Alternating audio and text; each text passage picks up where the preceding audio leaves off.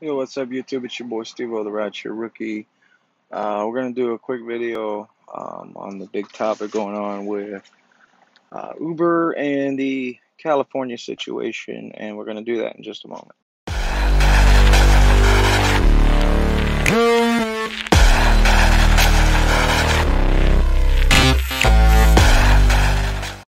Alright, guys, as you can see, I am out. I'm not fully recovered. I'll be back to work if everything goes well next week. I do have a big announcement that I'm going to make Friday, so stay tuned to that. But I wanted to talk about this whole thing going on in California. It's not looking pretty at all.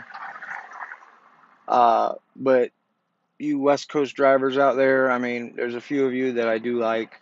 My boy Xander's out there. You guys brought this on yourself. You pushed and pushed and pushed for this AB5, sign this, and look what it got you. It appears that Uber and Lyft are going to shut down operations in California because you guys want to be reclassified as employees, and went to the courts and the judge ruled, and once the judge rules, the judge rules. I mean, that's it. Uber's not going to put out that type of money, guys, to keep you guys classified as employees. It's not going to happen. So, you can thank yourselves, those that signed the petition. You guys brought this on yourselves out there.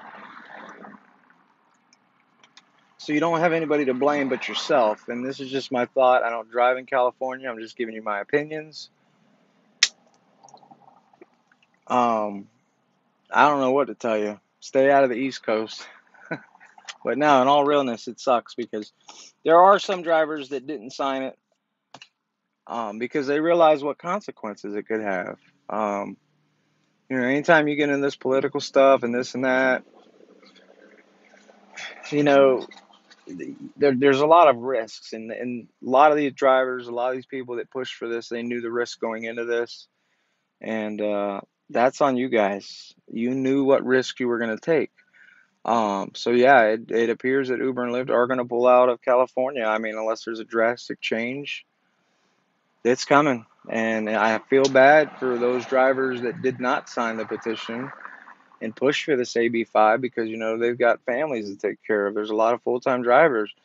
How they're going to feed their families now. So there's a lot of different things that are complex.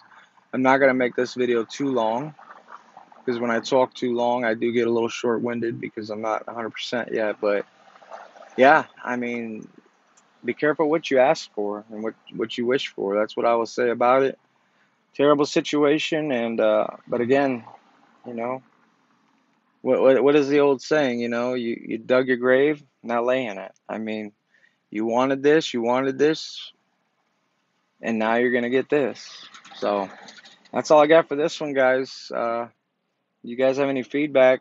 Want to leave a comment? Go ahead. You can shoot me an email. It's all in the description below, and we'll get you in the next one later. Stay safe.